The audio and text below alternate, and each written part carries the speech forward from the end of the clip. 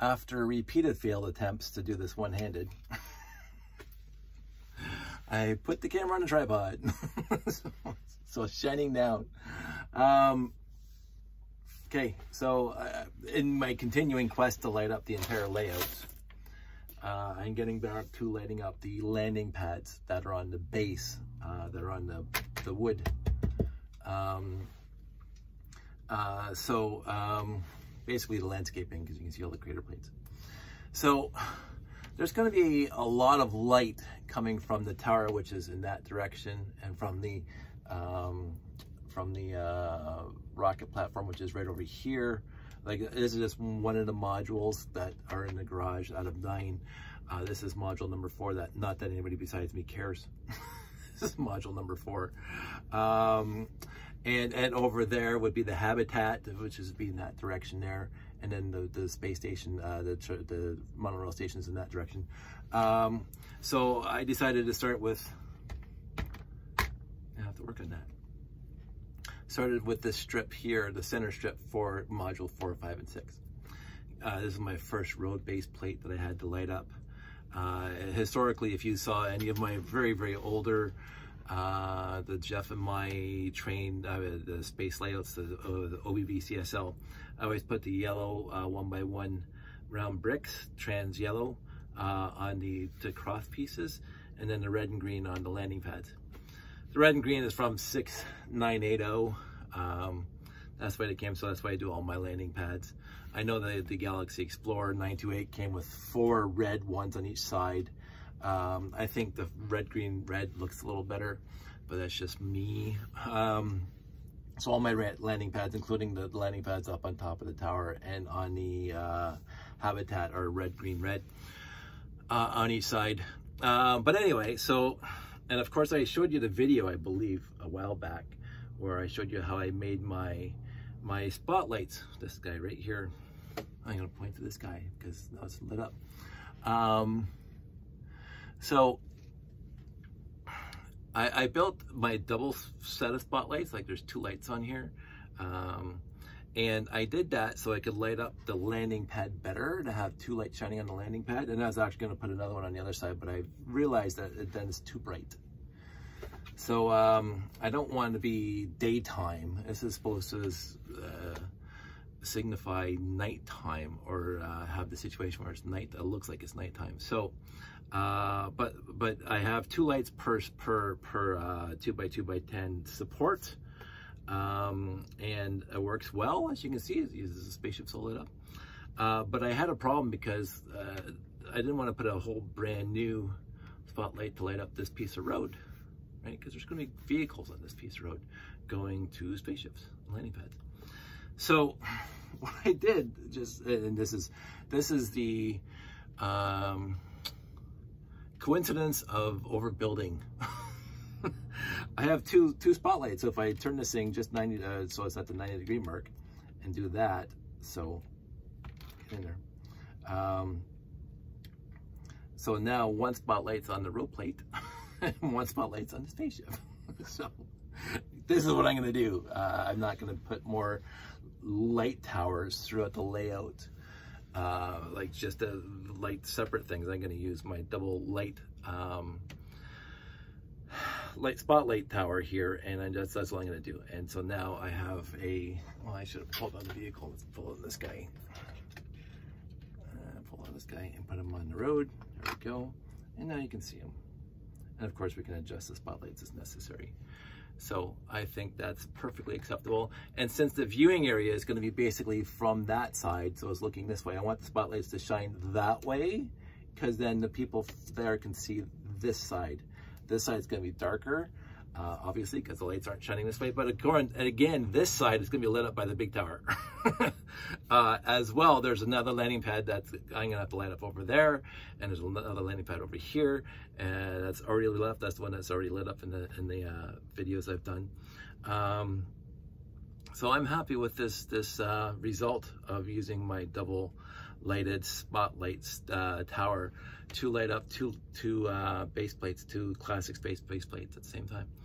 I think that's going to work fine, and I can't, you know, I want to see the whole thing lit up, So I have this module done. This one's being powered by a battery box right now because I'm out of life flight converter kits, and I've asked Rob very, very nicely to, he's getting some more in. So I'll have to order those when I'm done. But basically this module is now lit to my satisfaction. The lights are here, and the connection to my tower, my lighting standard is done. And so this is the thing. So this is, it takes off. You take it off and you put it back in at a show, and then it lights up. So I couldn't be happier. I honestly could not be happier with my 2x2 electric plate solution. I had a spare one over here that I could show you. I wasn't planning on talking about it in this video. Let me turn on this light for a sec, see if I can find it. It was here like 2 seconds ago. Oh, here it is. Caught up in a minifig. So basically you have a 2x2 electric plate and a wire soldered to the steel part, the metal part inside. And then this wire has a connection, Robert Hendricks Life Lights connection. And so that just plugs into the basic kit that's underneath these base plates. And then that sits over here, under here. Now I build this little black support foundation because when you solder to the metal inside these 2x2 plastic electric plates, the soldering iron will often melt the plastic a little bit, and therefore you lose your clutch power. So, and that's what this one did. So this one, I don't know why, I guess I left the soldering iron too long. And so, I mean, it'll sit there because the foundation that I built here will hold it in.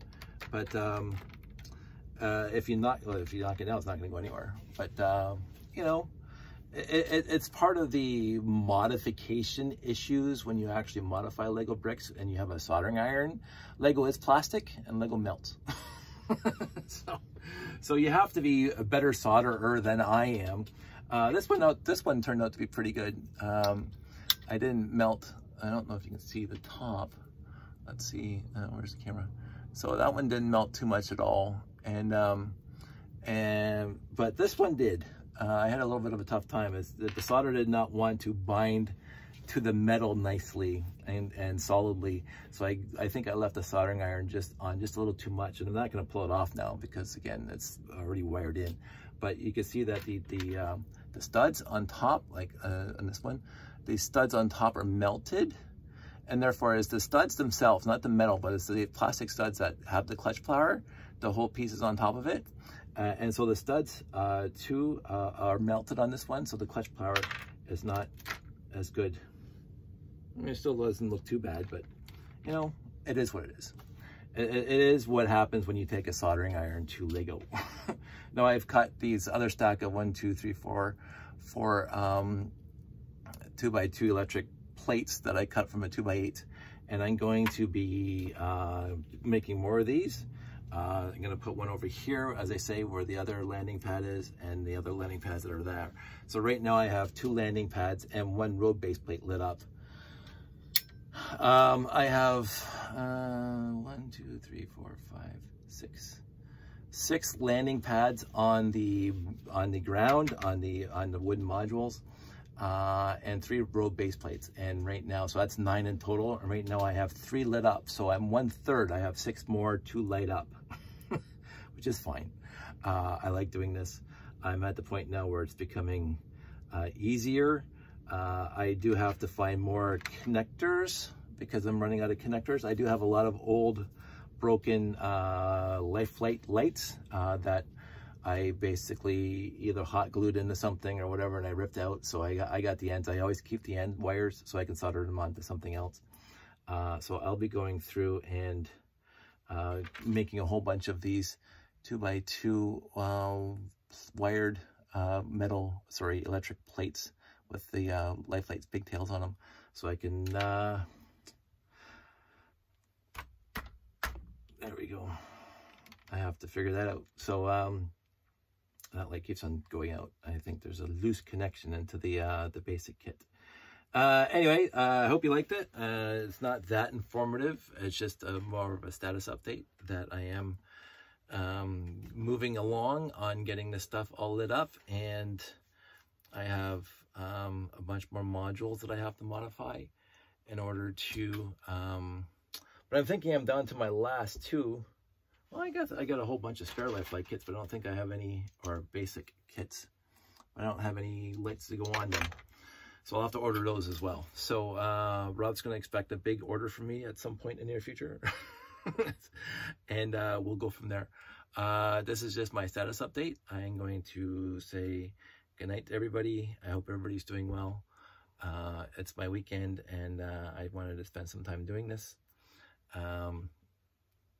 I really do enjoy this. So I know that some people are not happy with people who modify Lego. Again, I try to keep the modifications down to as minimum as possible, but also with the idea that I want to spool up and take down this layout easier. And I could have done it another way that wouldn't have modified Lego, especially the 2x8 electric plates and cutting them up. But this is so easy, and you just plug it in, right? And you just push it down. It has to be on, and it comes on. Like, it don't get easier. It really doesn't get any easier than that. So I don't recommend it. It's not for the faint of heart. You will destroy some bricks if you start doing this. Soldering and Lego don't mix very well. I'll say that right now. And again, I try to keep the soldering and Lego down to a minimum. All my soldering is on the Lifelight's wiring to make it longer and split it and whatever else I want to do with it. But the 2x2 electric plates, you have to solder the wire to it in order for it to conduct electricity from the Lifelight's kits.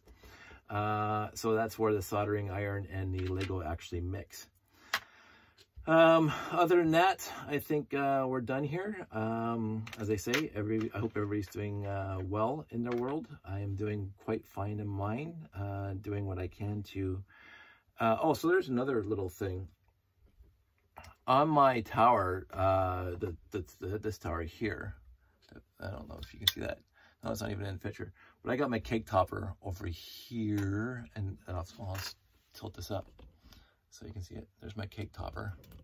Now what I did, I'll even turn it up more, get this thing out of the way. What I did for the cake topper now is, of course, on top of all the dishes, because this is what Lego was standard back in the late 70s, was a green 1x1 trans green round brick. When you put a light inside the trans green round brick 1x1, of course the bottom stud, the bottom of the brick is open, so that you see the white light coming out, and it really does make things brighter. But what I did is I put a 1x1 round trans green plate on top of the, or pushed into the bottom of the 1x1 round brick, so it stops the light, and of course I can't get at it right now. It stops the white light from shining out and ruining everything. So all my radar dishes now have a 1x1 round plate on top or on the bottom of the 1x1 round brick trans green. And so I'm debating whether or not, well, I really have to work on this. I'm debating whether or not I have to do the same here. Because of course all these are open studs on top, and so the white shines straight up. No, I don't mind that, because you can see it on my hand right there, right? I don't mind that because it does light up the ship a little better. I will make a determination. I know that the one landing pad I already did is I used the 1x1 round plate without, or with the hollow stud, and then I put a trans red, trans green 1x1 round plate on top of that. So these things are shorter, only 2 plates tall. Why is that one off now? Things are going to drive me nuts. But I wasn't sold on that, so I'm going to have to make a determination about that too. So I have some decisions to make, and we will keep you abreast of the changes of the situation as they happen. I will talk to everybody soon. Take care. Everybody stay safe, and see ya.